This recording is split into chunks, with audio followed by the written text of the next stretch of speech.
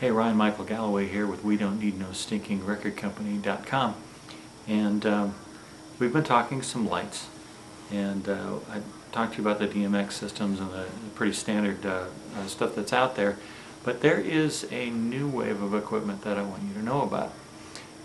This is actually pretty amazing. There's some pretty neat things about it. It's expensive, but in the long run it's cheaper. So you have to kind of look at it. Unfortunately, us musicians are always looking for the cheapest way out right now. We don't think about the long run, but this anyways is one that's important to think about. There is a new generation of lights that's come out over the last few years that is LED. And LEDs have some interesting properties about them. One is they don't use hardly any power whatsoever. See if I can explain this. Lighting is probably the most power intensive issue that you've got to worry about when you're putting on a big show. And the other thing about standard lighting is it's very hot. It will roast you at 25 feet pretty easily when you've got a bunch of 500 watt cans staring at you, like maybe 11 or 12 of them. The problem also getting 11 or 12 of them to run and create the lighting effects that you want for a wash on a stage or something like that is, it's going to blow a circuit quite often. And I've done it more than once. And it's, it's rather embarrassing when half your lights go out because, a 20 amp circuit couldn't handle, 5 par cans. So the fact is that these little LED units draw very, very little power. Maybe it's a good chance they draw far less than your sound does, and your sound doesn't draw that much power in the first place. So that's pretty cool. They've built them into the same, par cans that are about this big around or so, maybe 1.5 foot, 2 feet long or whatever. 2 feet would be too long, maybe 1.5 foot long.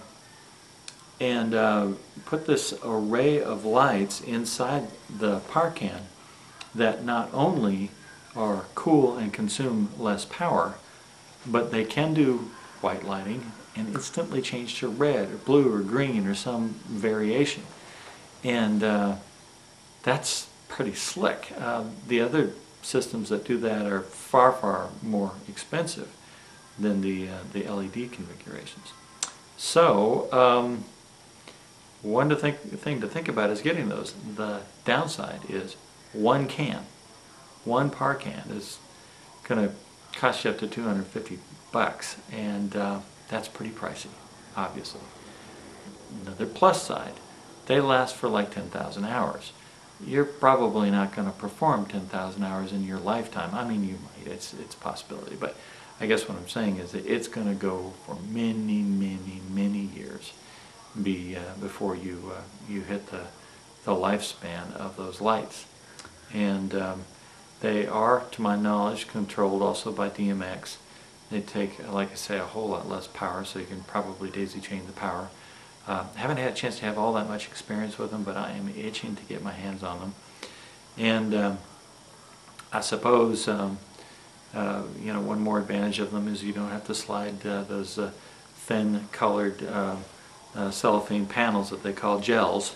You don't have to put those in a frame and slide them into them because they're going to, you're going to be able to control the color on them by yourself, from the controller board. Probably requires a different controller board than what you've been using. It uses the same concept of running the control through a microphone style cable and controls it digitally by a digital signal through that wire. But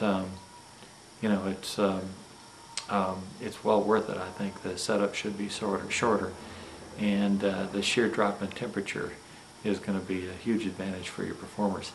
I am Ryan Michael Galloway, and We Don't Need No Stinking Record Company.com.